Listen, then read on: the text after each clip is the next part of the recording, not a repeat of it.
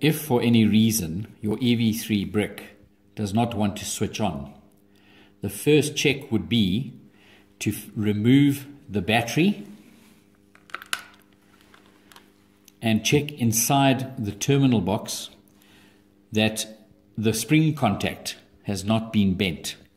As you can see, in this case it has been, so you need to physically bring it back and straighten it to make sure that it does not bend again.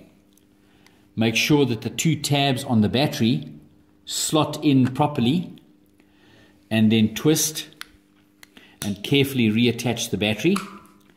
In that way you won't be bending the spring. Once you've reattached the battery, holding down the button, your brick should power on normally.